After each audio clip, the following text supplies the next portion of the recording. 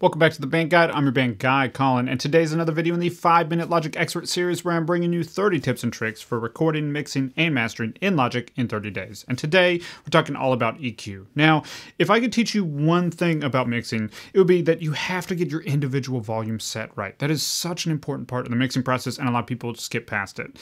But if I could teach you two things about mixing, the second is 100% EQ. It is the most powerful tool we have in mixing in terms of shaping our sound to sound honed and professional and get everything to fit together. Everything in the mixing process is important, but EQ is definitely the most powerful tool, at least in my opinion and my experience, and I think a lot of people's. But a lot of people feel like EQ is very complicated and confusing, when in reality, it's actually a very simple tool. There's only really two things you can do with an EQ, and we only really have three goals with an EQ. So our three goals are to minimize the bad, things that we don't like the sound of, highlight the good, things that we do like the sound of, or that help the sources cut through in the mix, and make space for all of our sources. And I put that one last because I think a lot of people hear that and that sounds appealing and like cool about mixing, but making space for every source is often a lot more simple than people realize and should be your third goal. So minimize the bad, highlight the good, help things cut through the mix, and make space for every source. And we can only do that by boosting or cutting. So in this video, I want to help you simplify EQ so that you really feel empowered to use EQ and highlight how you can accomplish those three goals as simply as possible. Let's jump straight into Logic and take a look at the EQ and start walking through its features. So here we have Logic stock EQ, and the first thing you should notice here is that it says 20 on the left side all the way up to 20K or 20,000 on the right side. And this is the frequency range. So 20 hertz up to 20,000 hertz. On the left side, you want to think of it kind of like the bass on your car stereo. This is the super low end. In the middle, we have like the mids on your car stereo. And then on the far right side, this is like the treble in your car stereo. So start by thinking of it really broadly in those three terms. We have bass, mids, and treble. And when it comes to actually using our EQ, there's only two things we can do. We can boost or we can cut. So let's listen. I'll show you some examples of how we can boost and cut. So this is just some drums here. And the first way we can boost is with a bell. And this is just going to boost at a specific frequency range in a bell shape. Can you guess why they named it that? The second is a shelf. And this is going to boost from here all the way up, or if we're doing a low shelf, from here all the way down. Those are the only two ways that we can boost. When we're cutting, we have three ways that we can cut. So with a cut, we can do a bell for the cut, where we're cutting a specific frequency range in a bell shape. We could do a shelf, where we're cutting from here all the way up. Or we can do a filter, and this is going to cut from here all the way down. Or if we're doing a high cut filter, it's going to cut from here all the way up and just give you kind of like the lower stuff in the source.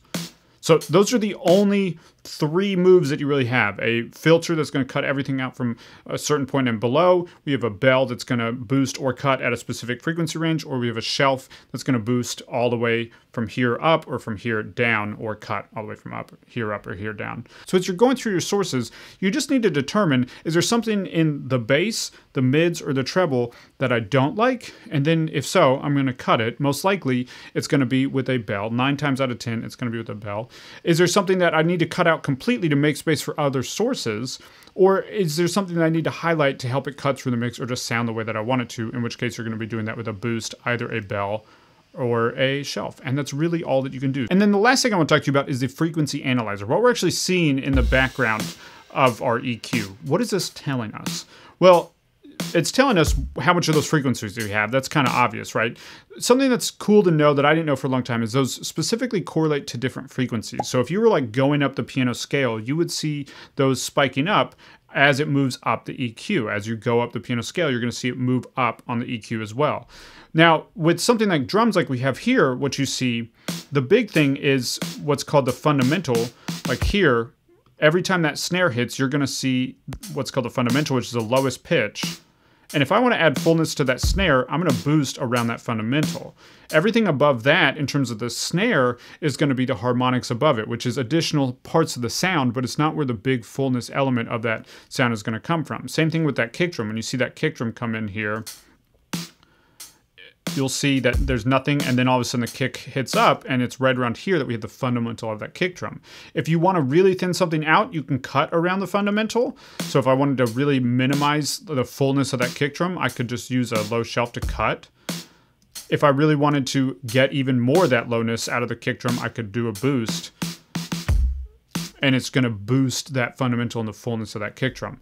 So that's really what you're seeing there. Now there's other parts of the sound that continue up, as I said, in harmonics above that fundamental that make up the sound of the kick drum, but be aware of where the fundamental of whatever it is that you're EQing is, so that you're not necessarily cutting into it if you want it to be fuller, or if it's too full, you can go there. That can be kind of your starting point for maybe cutting some of it out to clean it up in the context of your mix. Okay, so that's EQ. That's a really broad scale look at EQ. If you want to go further with EQ, I've included a little EQ cheat sheet in my 6-step checklist to a pro mix. It's a completely free checklist that just goes through the 6 steps that all professional mixes have, and EQ is a really big part of it, so there's a little EQ cheat sheet built into it. It's completely free from link in the description below, so be sure to pick it up. Before you go, I'd love to hear from you. Have you been using EQ, or do you find it confusing or overwhelming? Let me know in the comments below. I'm always curious how people feel about these tools. I know this one held me back for a long time. If this video was helpful, be sure to like, comment, and subscribe, and I'll see you tomorrow where we're taking a look at Logic's vintage EQs. One thing at a time.